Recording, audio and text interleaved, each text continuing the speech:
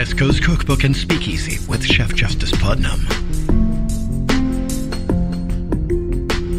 netrootsradio.com.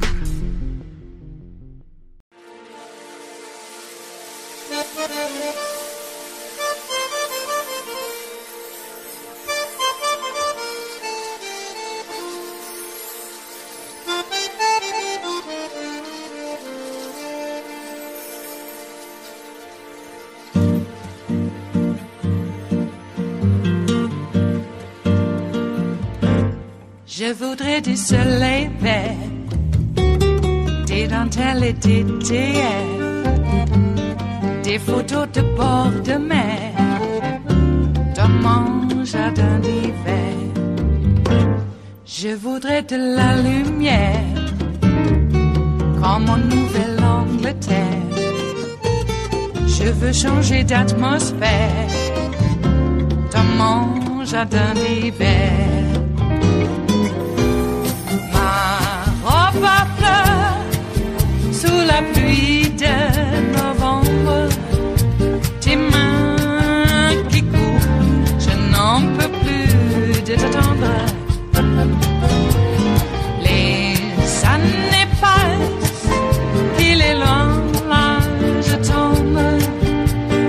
Nul ne peut nous entendre. Je voudrais du Fred Astaire.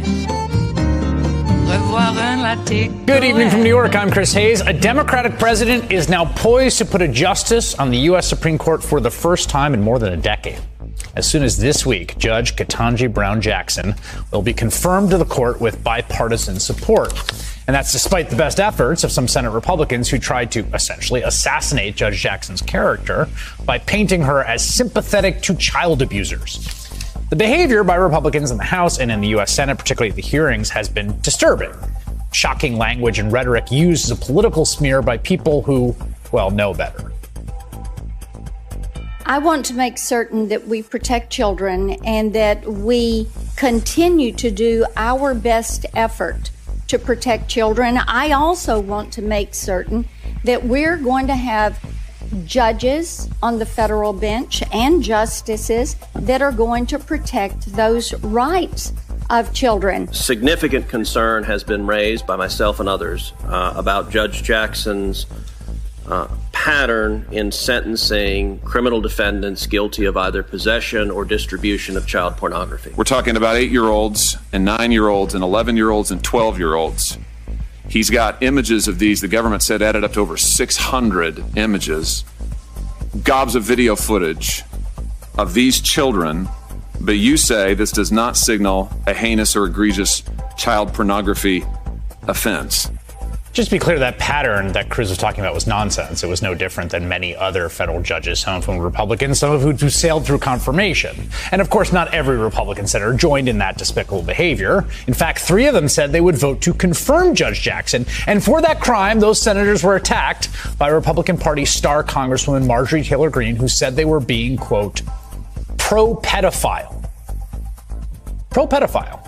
When Greene first joined the House, her overt sympathies for the QAnon conspiracy theory, which believes that Democrats, the so-called deep state and the media, are secretly part of a massive child trafficking ring, that was a big deal.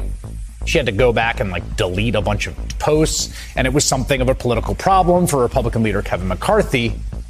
But alas, as time has moved on, the party has only moved towards Greene and embraced QAnon. And that's why they tried to make Judge Jackson's hearing a referendum on whether you are not, in Marjorie Taylor Greene's words here, pro or anti-pedophile. That's what it is. Republicans are cultivating this. They have been for a long time. You could trace it back to the 2016 election when the so-called Pizzagate conspiracy theory came into being, which emerged out of the hacked emails that were published.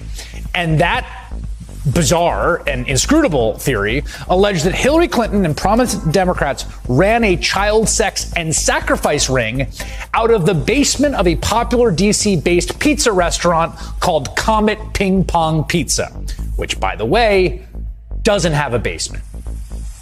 But the conspiracy percolated in far-right media. And then this happened. Under arrest in Washington, 28-year-old Edgar Welch, accused of firing an assault weapon inside the Comet Ping Pong pizza restaurant. Welch allegedly told police he came to investigate Pizzagate, an internet rumor alleging a Clinton campaign child sex ring.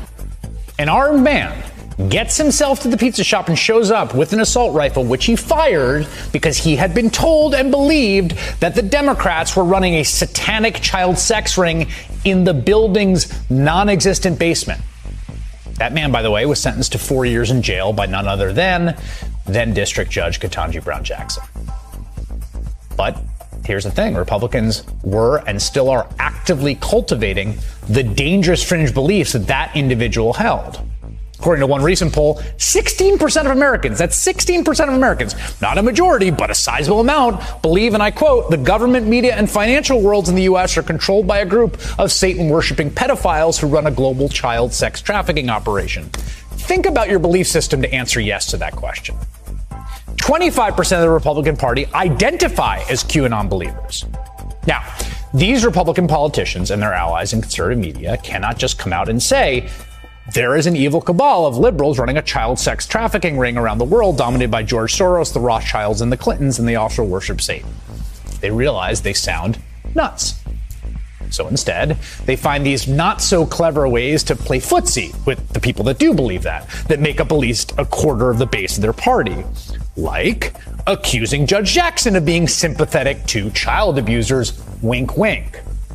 Or adopting the slogan, save the children, which of course sounds perfectly noble, innocent enough on its face, but as Associate Press reports, has actually become a dog whistle to QAnon supporters. Or, more recently, through vague allegations of grooming, an age-old smear to imply that members of LGBTQ community are trying to prime children for sexual abuse. That appears to be the case in Florida, and the basis behind the state's so-called Don't Say Gay bill, which prohibits the discussion in class of sexual orientation or gender identity in classrooms for young children. Now, some Republicans will try to lie and say the law is about parents' rights or other nonsense. But Republican Governor Ron DeSantis' spokesperson gave away the whole game. She, sort of like Marjorie Taylor Greene, wasn't quite with it enough to kind of keep it quiet. She said, the bill that liberals inaccurately call Don't Say Gay would be more accurately described as the anti-grooming bill. And quote, if you're against the anti-grooming bill, you're probably a groomer. Or at least you don't denounce the grooming of 48-year-old children. Silence is complicit. I want everyone to focus on what she is accusing people of here. There it is. She said the quiet part loud. If you don't agree with the bill, you are actively cultivating young children to sexually abuse them. Everything you don't like is the work of this nefarious cabal of pedophiles who are literally attempting to institutionalize systematic sexual molestation of children. If you're a Democrat, you're either a pedophile or a pedophile sympathizer. If you're a gay teacher who mentions, going away with your husband this weekend, you're doing the same.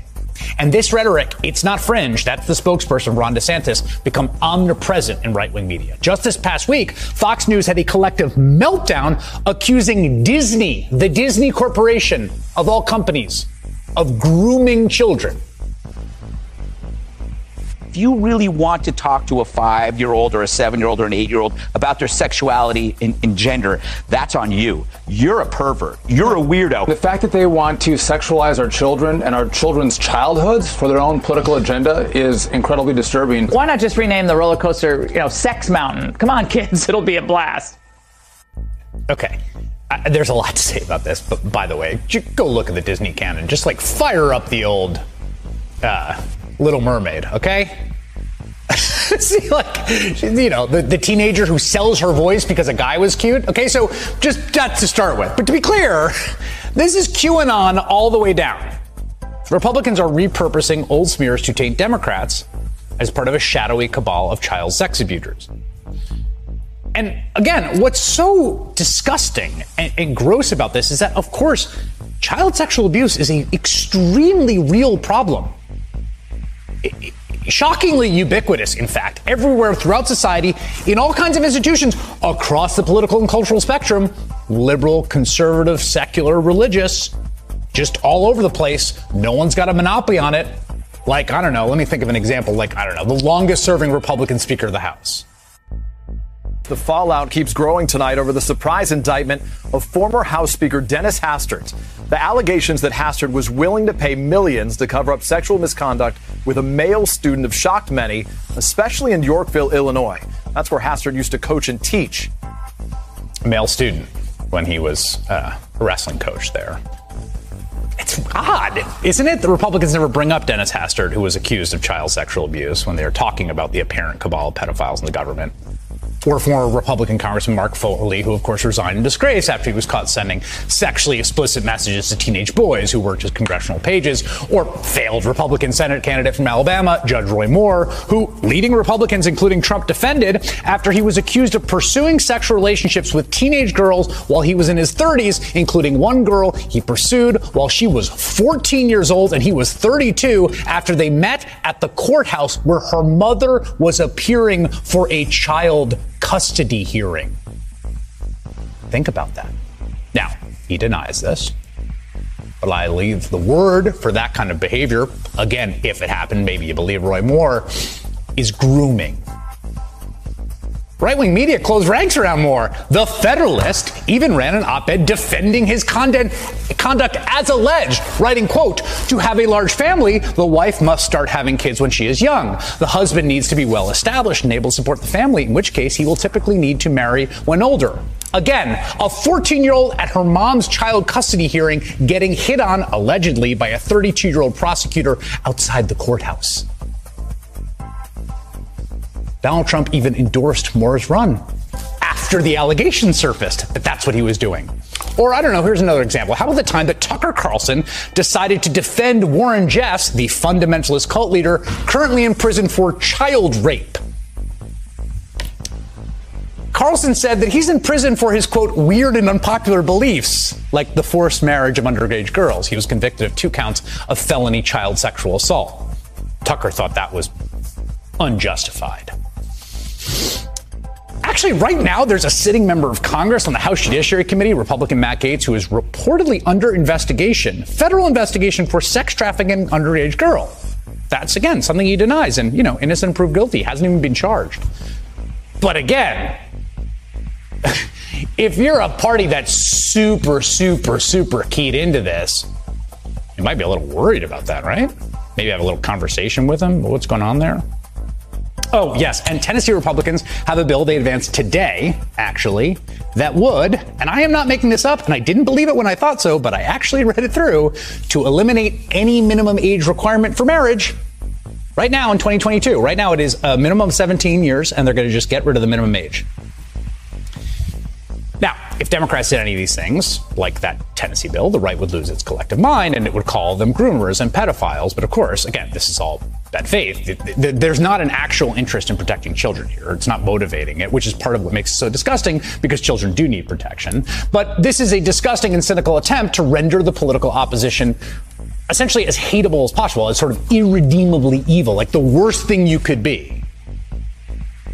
It's loathsome, and they know what they're doing. It is Wednesday, the 6th of April of 2022, and you are in West Coast Cookbook and Speakeasy. I am your chef de cuisine, Justice Putnam. Gunner, the English Bulldog, is our snoozing sous chef, and our daily special is Smothered Benedict Wednesdays. A lovely egg dish with an equally lovely and very velvety hollandaise sauce made, to perfection, if I might boast. Yes. And also will no one rid us of these meddlesome priests, because we have to make that nod to the movie and novel Beckett. Is it a novel? Sort of. How are you doing? Well, I hope you're doing fine in spite of how the world is going. How is it possible that Joe Biden can have, I got to tell you, lowest unemployment numbers in over almost 60 years. Job numbers are through the roof, greater than ever been in about 60 years. The world really looks to Joe Biden to set the tone on how we are attending to Vladimir Putin and his imperialistic endeavors. Except here in America, Joe Biden is apparently hated for being, I don't know what. What is it?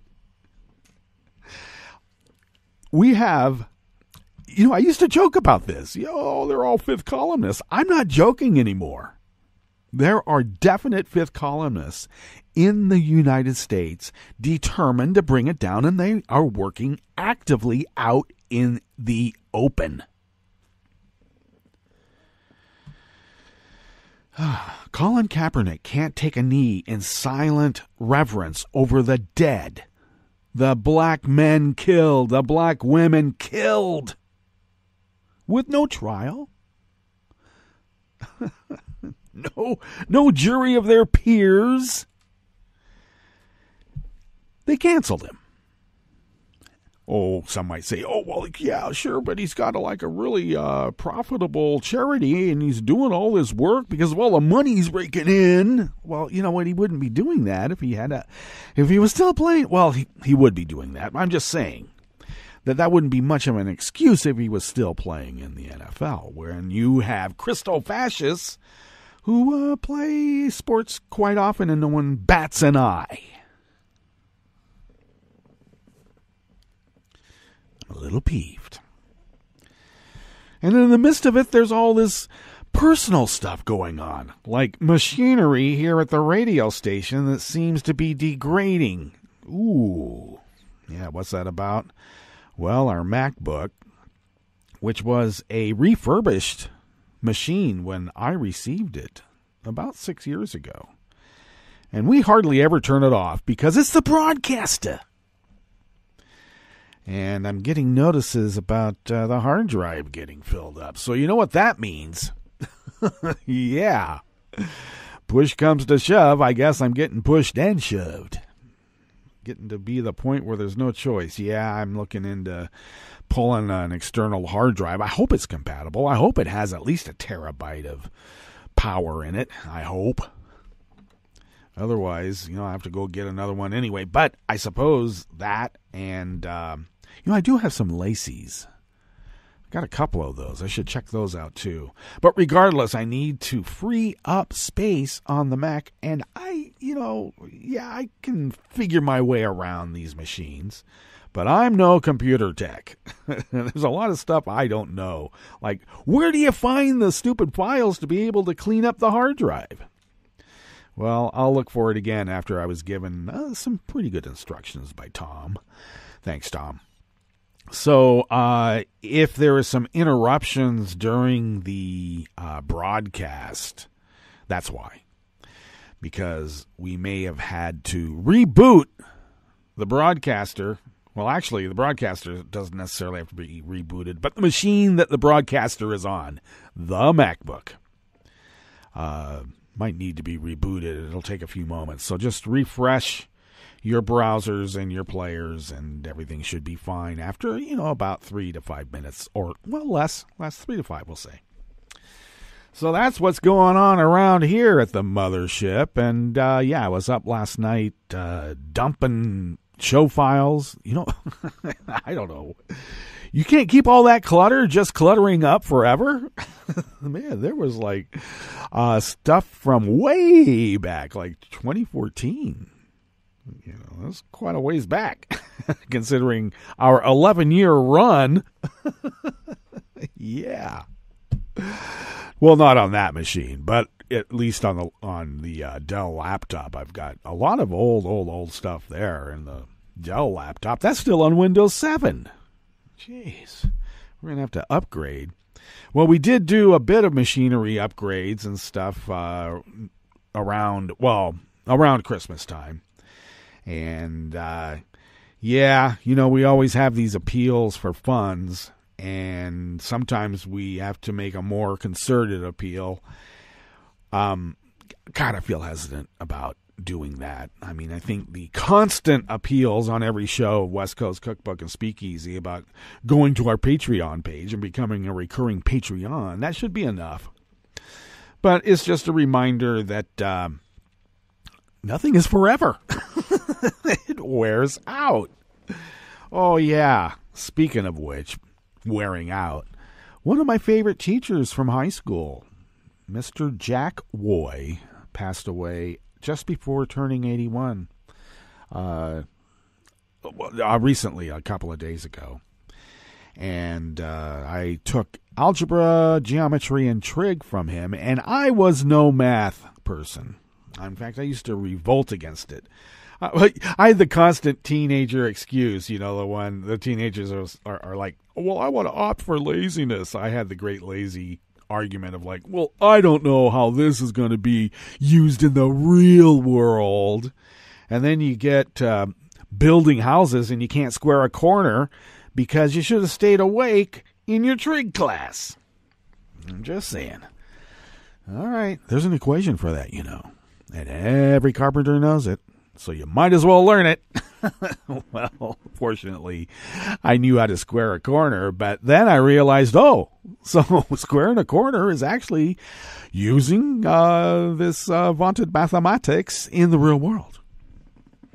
Because it's all in the real world, even down in the quantum mechanics level. Okay, so I went a long ways about that. But, so Mr. Jack Woy, at El Dorado High School back in the day, quite a fellow, did a lot of traveling. Not a teacher who took himself seriously. He was somewhat of a joker, but I would also say maybe elegant is the incorrect term, but he was well balanced. Let's just put it that way. And he and his wife, after his teaching career, moved to Northern California, and that's where they resided when he passed, and continued to travel and do all sorts of things, and so good for him. He was my freshman football coach, and I actually looked at him as one of the types that, he could motivate without belittling, whereas, there's a lot of coaches who do a lot of yelling, sputtering, you women, you're little girls. Used to hear that a lot. It's a toxic masculinity, I guess. Homophobic, too. But Mr. Woy never had to resort to that. A lot of people think that if you're too nice, people aren't going to respect you. Well, you can be nice and firm at the same time. You can be firm without belittling. You can be firm without tearing someone a new you-know-what. So, rest in peace, Mr. Woy. You were a good man. All right, so what's on the rest of the menu? We should abbreviate this morning rant because we do have a bit of news to impart to you. So what is on the menu here in the Bistro Cafe of West Coast Cookbook and Speakeasy on this fine Smothered Benedict Wednesdays? At the top, the new Republican tactic of smearing everyone who disagrees with them as supporting pedophilia is a disgusting and cynical attempt to render their political opposition as hateable as possible. Of course. It's just another tactic. That's what they've been doing all the time. Remember when it was just simple enough to call somebody a liberal and they go, God, I hate them. Well, now they got to resort to pedophilia. All right. Commie pedophile. All right. I think you're calling yourself something. They're saying this while Tennessee, and I got to admit, 12 other states have no limits on child brides. Okay? Tennessee's just the latest one who's taking away any limits on how young a girl has to be to get married. So it's not child abuse in Tennessee and those 12 other states if you marry them. Okay. Wow, rapists get to choose their kids and their wives. On the rest of the menu, Rick Scott voted against American manufacturing ideas he touted in his own plan. That's how they work.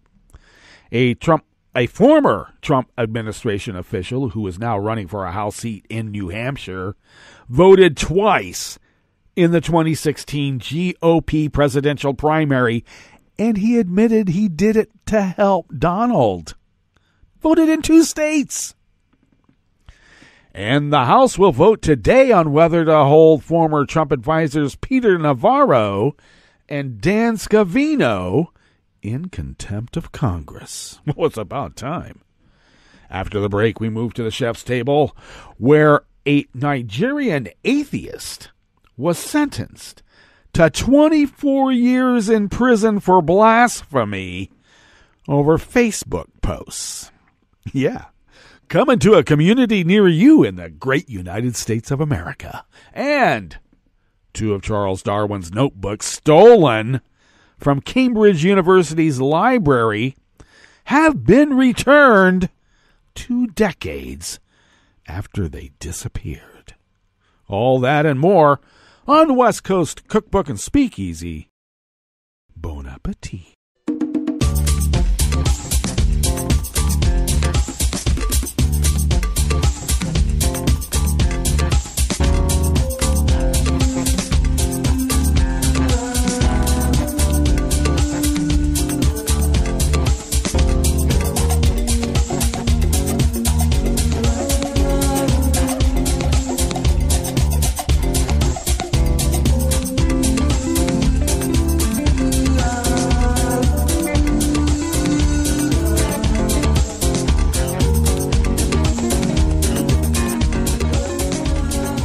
Bottom of our homepage at netrootsradio.com. To the right of the page is the chat room link, and the chat room is monitored by Kelly Lincoln. Thank you, Kelly.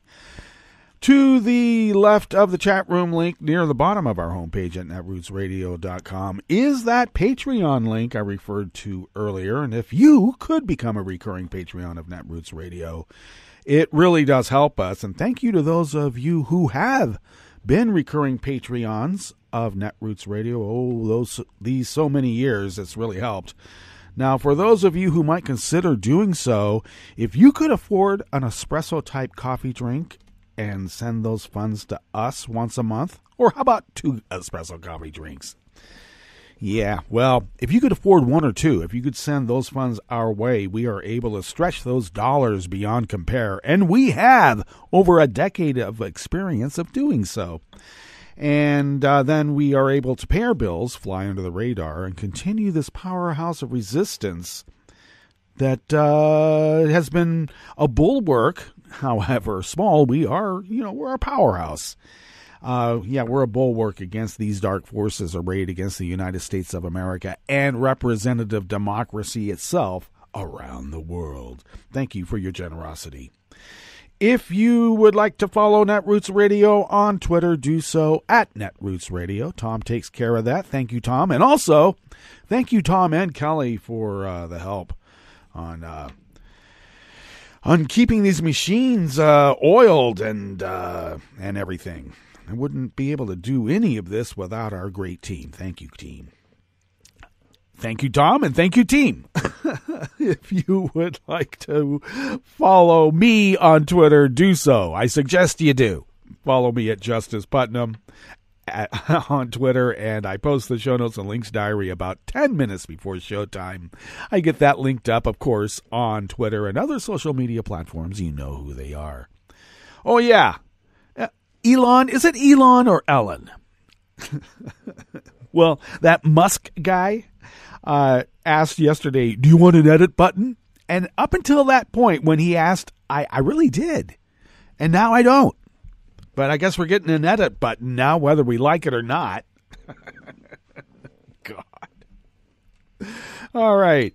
I love that everybody says he's a free speech purist. He's such a free speech purist. He's getting sued for apartheid at his Tesla factories. Yeah, and I'm not kidding. There is absolute and real apartheid going on at his Tesla factories. It's so, well, you know, when you're an heir to blood emeralds, I guess you think putting an electric Tesla car up in outer space just to float around, I don't know. Is it going to fall back into the atmosphere, or is it going to go into the sun? If you can afford to do that, maybe you shouldn't be allowed to be a free speech purist, because I don't think you know what free speech is. But that's my little rant there, all right? Anyway, follow the show on Twitter at Cookbook West and pick up podcasts by way of Spreaker, Stitcher, TuneIn, iHeart, YouTube, iTunes, etc., etc., etc. And, of course, also pick up the Netroots Radio Library, the Deep Archive, over there at Internet Archive at archive.org. All right, this first offering in the Bistro Cafe of West Coast Cookbook and Speakeasy is Out of the American Independent by Josh Israel.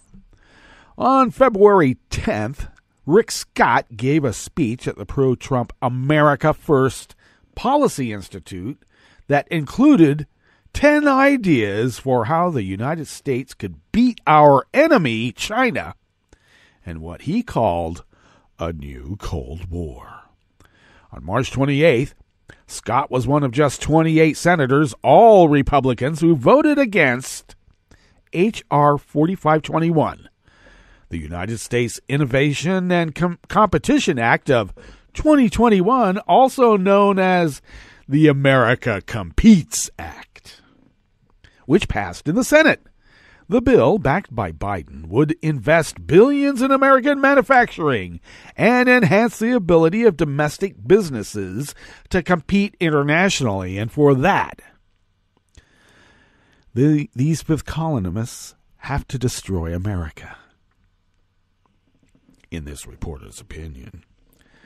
The bill contains no provisions that would do several of the exact things Scott proposed in February.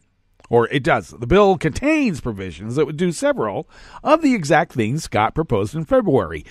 You know, when Obama visited the White House yesterday, I was reminded how that administration bent over backwards to give everything the GOP wanted. Their own language. They would lift bills that the GOP wrote and put it into their policy, and it would get obstructed. Indeed. All right. This is like a carryover then from the good old days. During his speech, Scott lauded Trump, who repeatedly praised and defended the Chinese regime during his single term in the White House for having opened the eyes of everyday Americans to the goals of that evil regime. Yeah, give me a break. What are you talking about? I mean, some of us are old enough to remember when Nixon went to China. Talk to me about we're now opening our eyes. How about when that lone guy stopped all those tanks on Tiananmen Square in 1989? Rick Scott. I don't think he was really on this earth then, was he? He is an alien from outer space. Look at him. He then described the 10 ideas for policies he would like to see adopted, including some of the exact policy ideas Scott scolded Biden for not adopting. If you look around, the majority of things Americans use on a daily basis are made in communist China, Scott said. An easy first step every American can take is to start thinking about where things are made and choose products not made in communist China. You know, I've been arguing this since the Republicans first started offshoring all of our manufacturing to China. You know, I was with a group of guys. We developed these toys, little wooden toys that were actually quite lovely, with tracks and carts and alphabet blocks for little kids. But we couldn't compete because everybody was making their stuff in China. And everybody, when I say everybody is making their stuff in China, I'm talking about the most virulent, right-wing, capitalist-minded libertarians. Just saying. Wasn't for them, we might have some manufacturing here in the United States. Now, the Competes bill establishes an office to promote American-made goods, creates a supply chain database and toolkit, establishes a buyamerican.gov website, and invests billions of dollars in funding to help manufacture more items like microchips domestically. Well, we can't have that because that's socialism. Section 3407 of the Competes Act would provide an annual review on the presence of Chinese companies in the United States capital markets to describe all risks posed by the presence in the United States capital markets of companies incorporated in the People's Republic of China. Of course, Scott urged, we have to stop giving U.S. capital to Chinese-based companies through our stock exchanges, investments, and index funds. We should get them out of retirement accounts and our pension plans. They refuse to be transparent about their accounting practices. We shouldn't be putting American investors and retirees at risk. Of course, he totally is opposed to Joe Biden's exact proposal. Okay. Scott also said the U.S. needs to face off against communist China and international institutions. We cannot let Beijing into positions of power at the United Nations, at the IMF, the World Bank, or the Olympics. All insulting accents are totally the domain of the originator, which is moi. Section 32. In addition to numerous provisions, I started reading a previous paragraph. Excuse me. In addition to numerous provisions aimed at protecting the partnership between the United States and Taiwan, Section 3219G of the legislation would ensure, quote, economic, diplomatic, and other measures to deter and impose costs of any use of force by China to change the status quo of Taiwan. Of course, Scott asserted, we need to end our policy. I'm sorry, I got to get back to the insulting accent. We need to end our policy of strategic ambiguity with Taiwan. I've introduced the Taiwan Invasion Prevention Act to make clear that we will come to Taiwan's defense if Beijing invades the island. Oh, but now he opposes that. Now, Scott's controversial 11-point Rescue America plan, lambasted by Democrats and even by Fox News for raising taxes on over 100 million Americans. You know, he's going to raise everybody's taxes that were anybody making $50,000 and less. You know, their taxes are going to get raised, but he was going to get another tax cut. And allowing vital programs, like Social Security, Medicare, and Medicaid to expire every 5 years, also includes a call for an America First strategy to make the United States less dependent on China. America will be dependent on no other country. The Act states it will gradually end all imports from communist China until a new regime honors basic human rights and freedoms. We will build supply chains that rely solely on American workers and allies. We will not be at the mercy of our enemies for medications or any essential commodities. And yet, they continue to lie about what we are doing.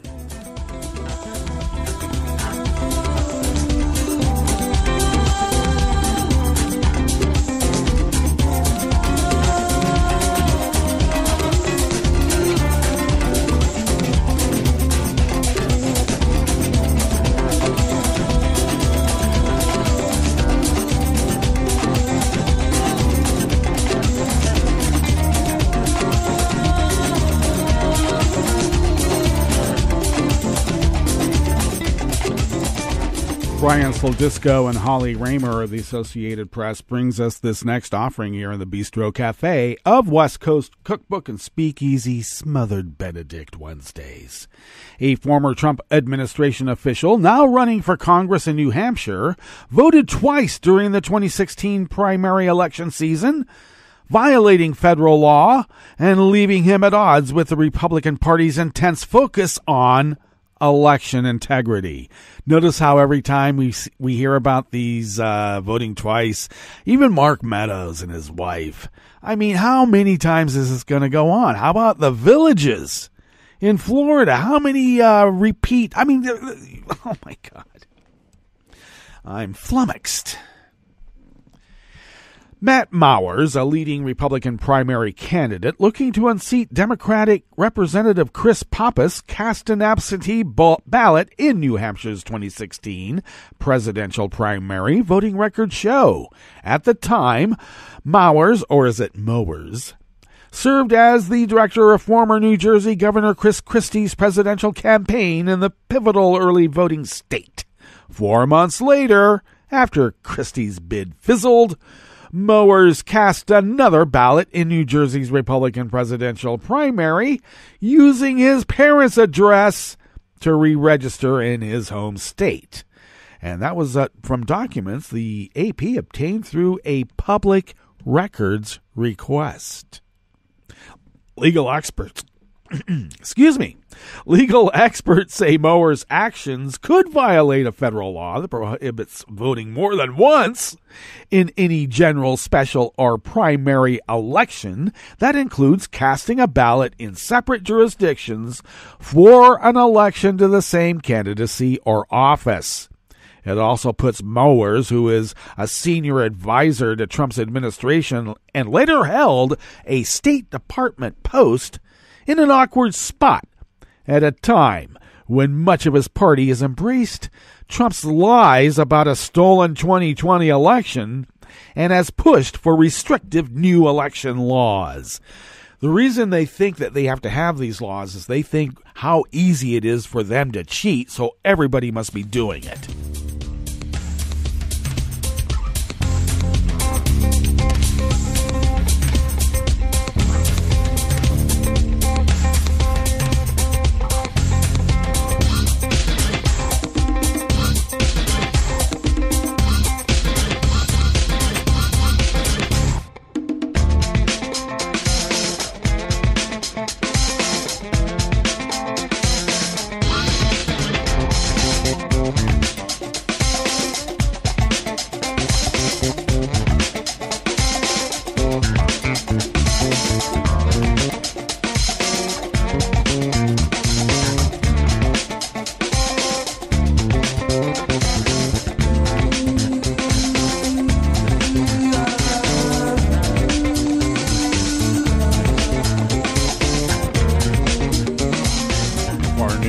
Amiri of the Associated Press brings us this final offering here in the Bistro Cafe part of West Coast Cookbook and Speakeasy.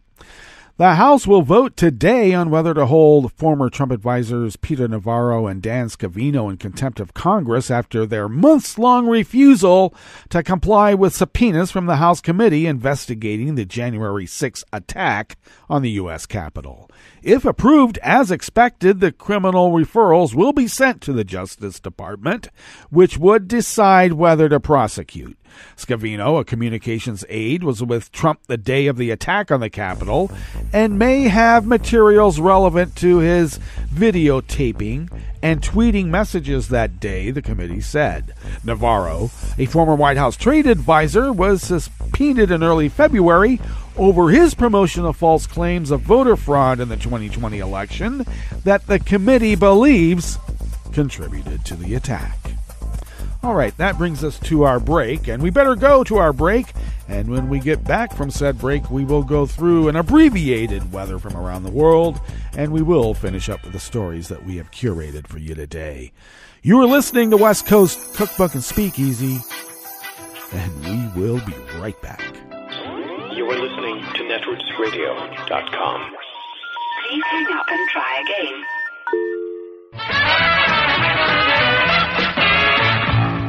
From a point at sea to the circles of your mind, a new force is at work for planetary transformation. New radio for a new Earth.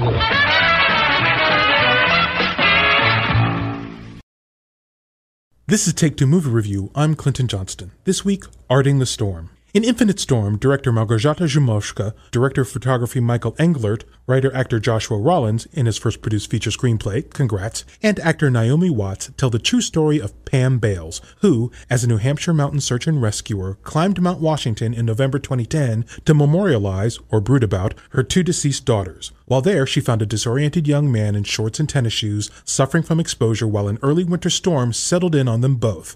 Most of the press is focused on Zhumovska's background as a documentary filmmaker, and on Watts working with Bales herself, and on their harrowing shoot on a Slovenian mountain in order to quote-unquote get it right, because it's easy to judge a realistic film's worth by how real it looks. And it's also easy when acting can be a matter of imitation rather than interpretation. However, I'd like to talk about some of the artistry in this film. First off, Zhumovska agreed to do the film if her producer supported her call for no flashbacks. She actually ends up using a handful, and I can respect her initial instincts, because even though they provide useful background, they took me out of moments I didn't want to be taken out of. Most importantly, though, Zhumovska uses a number of two-people mid-shots and close-ups to make this film feel close, which is smart because this is not a film about isolation. It's about a world of people inseparably connected to each other. Even the long establishment shots that show how alone Bales is at her home or on the mountain don't make those places loom or feel overwhelming. They just are, allowing you to catch their starkness or their beauty as befits you. The movie's other themes are what you'd expect, the indomitability of the human spirit, and that one can find resilience and even beauty on the other side of suffering. So does Infinite Storm work? Depends. Are you an ass half kicked or a mountain half climbed kind of person? This has been Take Two Movie Review. I'm Clinton Johnston. Catch up with us at TakeTwoMovieReview.com and feed us back on our channel on YouTube.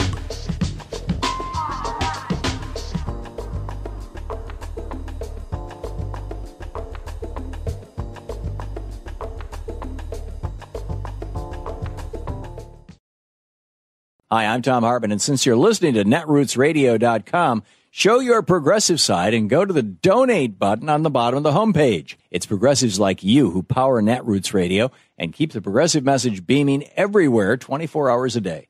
Just go to our donate button at the bottom of netrootsradio.com. Thank you for keeping progressive radio at full power.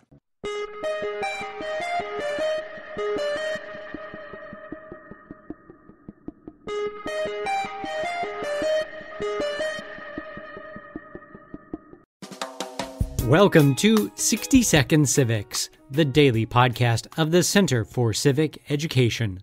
I'm Mark Gage. Abraham Lincoln briefly left politics after his first term as a U.S. congressman. Public opinion had turned against him because he criticized President James Polk for leading the nation to war against Mexico. But national controversy over the 1854 Kansas-Nebraska Act brought Lincoln back to intense political activity. The Kansas-Nebraska Act gave the people within certain Western territories the right to choose, by majority vote, whether or not slavery could lawfully exist among them. Senator Stephen A. Douglas of Illinois called it popular sovereignty, but to Abraham Lincoln it seemed more like popular tyranny, providing the possibility that majority rule could be used to establish slavery within territories from which it had been legally and justly prohibited by the federal government. Lincoln adamantly opposed the Western extension of slavery. Lincoln joined the new anti-slavery Republican Party, which nominated him to oppose Douglas, the Democratic Party's incumbent candidate, in the 1858 Illinois senatorial election. That's all for today's podcast. The show's theme song is Complacent by Cheryl B. Englehart. You can find Cheryl online at cbemusic.com. 60 Second Civics, where civic education only takes a minute.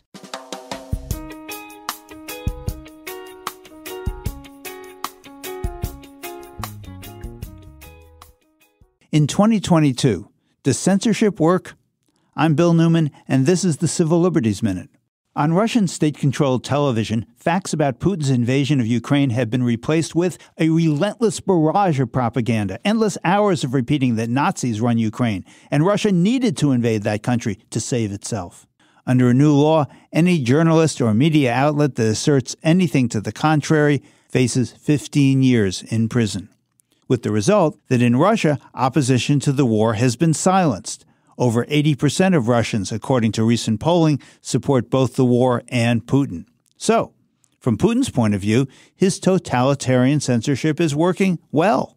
But dictators are not the only ones who utilize censorship. Some elected officials in the United States today are using an American milder version of this theme. Recently, some states have enacted laws that, in broad strokes, prohibit the teaching or discussion in public schools of material that may be deemed critical of some of the history of the United States, such as the slave trade, slavery, Jim Crow, segregation, racial violence, and lynchings, what we used to call facts and history. Recent events have made plain that we should condemn and fight censorship anywhere and everywhere, anytime it rears its ugly head, in whatever form. The Civil Liberties Minute is made possible by the ACLU because freedom can't protect itself. I'm Rick Smith, and this is Labor History in 2.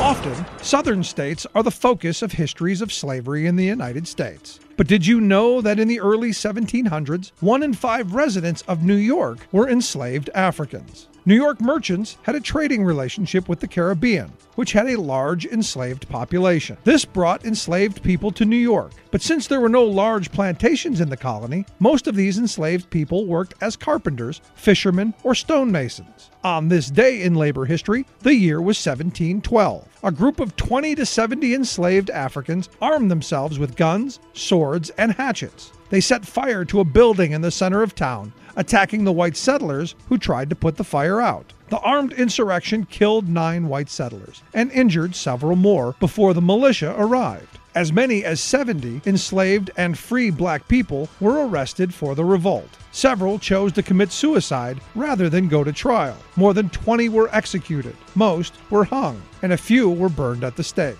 The revolt resulted in the passage of tougher slave codes. Enslaved people were forbidden from carrying weapons or meeting in groups of 3 or more. Punishments could include whipping. For the next 150 years, this pattern repeated. Slave uprisings in the United States would be followed by brutal repression and a tightening of slave codes.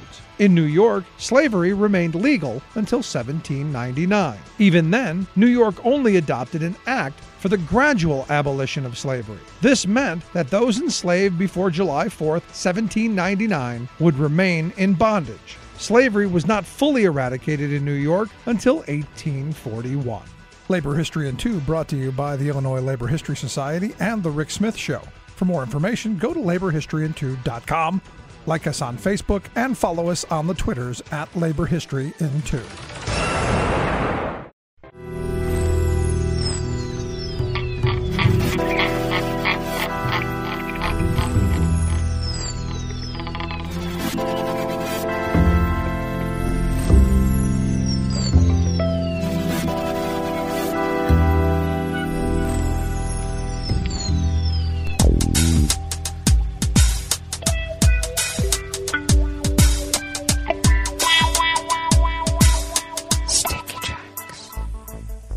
Thank you for accompanying us here to the chef's table at West Coast Cookbook and Speakeasy, Smothered Benedict Wednesdays. We always begin weather from around the world along the banks of the Rogue River, in the Rogue River Valley of Southern Oregon on the west coast of the continental United States of America, where it is currently 34 degrees Fahrenheit, with a bit of fog that has actually lifted above the mothership at the moment. And we're going to be much warmer today.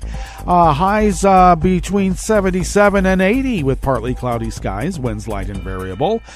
Lows in the mid-40s tonight with mainly clear skies, winds light and variable. And tomorrow, except for a few afternoon clouds, mainly sunny with highs in the mid-80s, winds light and variable.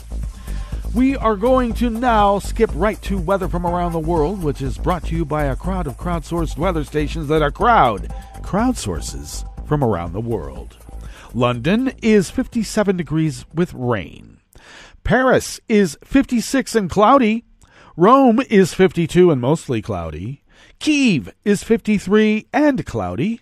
Kabul is 65 and partly cloudy. Hong Kong is 71 degrees and fair. Tokyo is 60 and fair. Sydney, Australia is 65 degrees with showers in the vicinity. San Francisco, California is 53 degrees and sunny, and New York, New York is 48 degrees with rain and a flood advisory. And that is weather from around the world, brought to you by a crowd of crowdsourced weather stations that are crowdsources from around the world.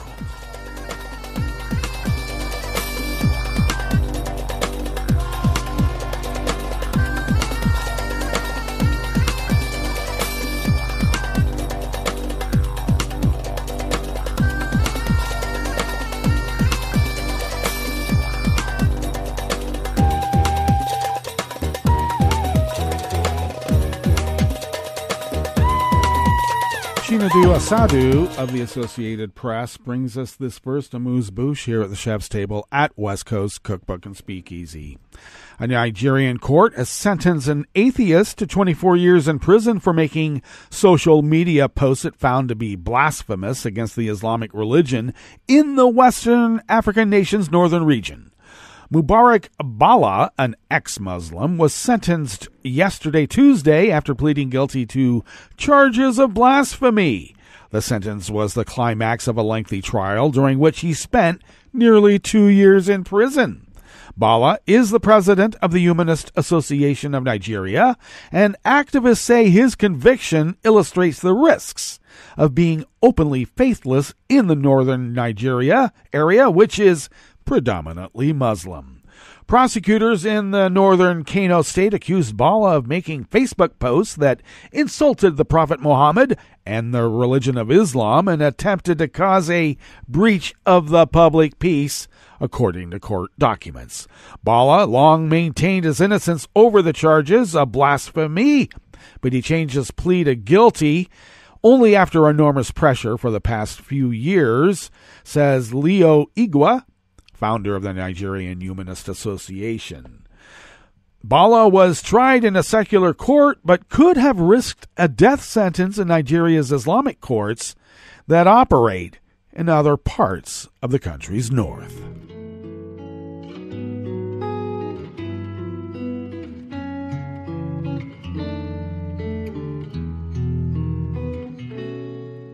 Je te donne c'est mon amour pour la vie entière.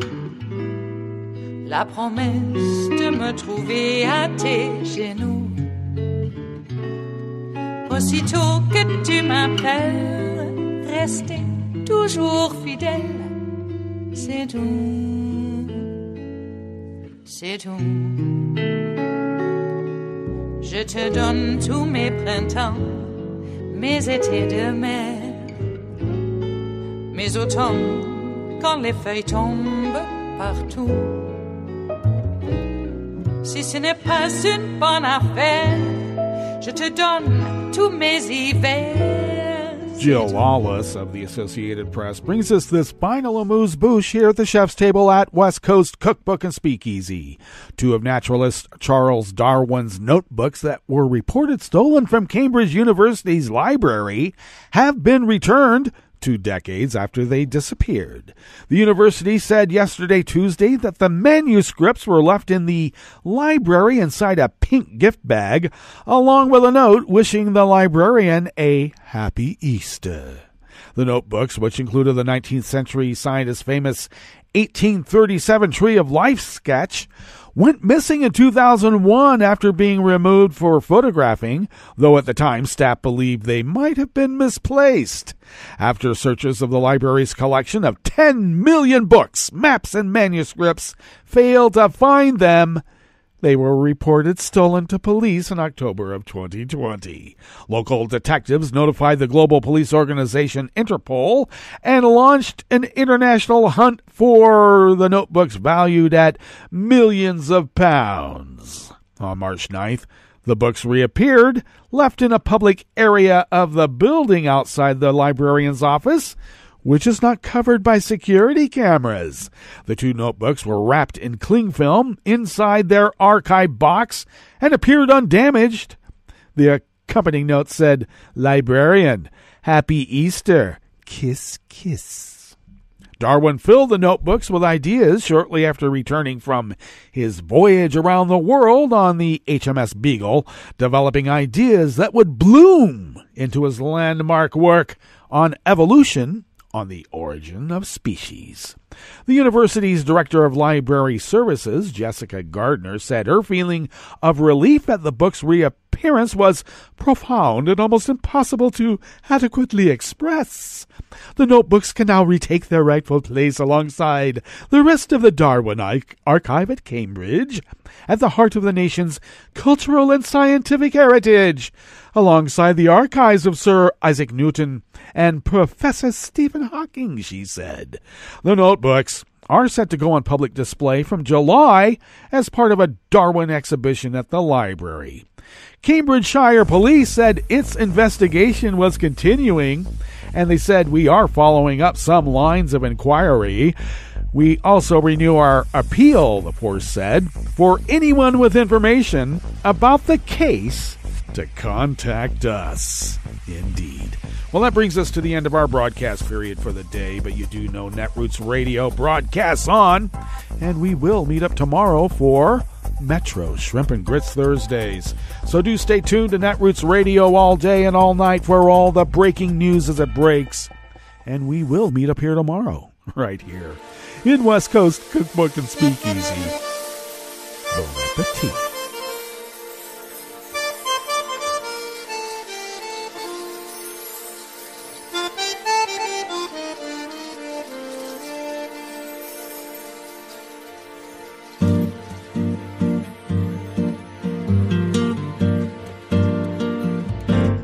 Je voudrais du soleil vert, des dentelles et des théères, des photos de bord de mer, dans mon jardin d'hiver. Je voudrais de la lumière, comme en Nouvelle-Angleterre. Je veux changer d'atmosphère, dans mon jardin d'hiver. Ma robe à fleurs, sous la pluie de novembre, tes mains qui courent, je n'en peux plus de t'attendre. Les années passent, il est loin, là je tombe. Nul ne peut nous entendre. Je voudrais du Fred Astaire, revoir un latte Goël. Je voudrais toujours te plaire dans mon jardin d'hiver. Je veux déjeuner par terre, comme au long de golfe clair, t'embrasser les yeux ouverts dans mon jardin d'hiver.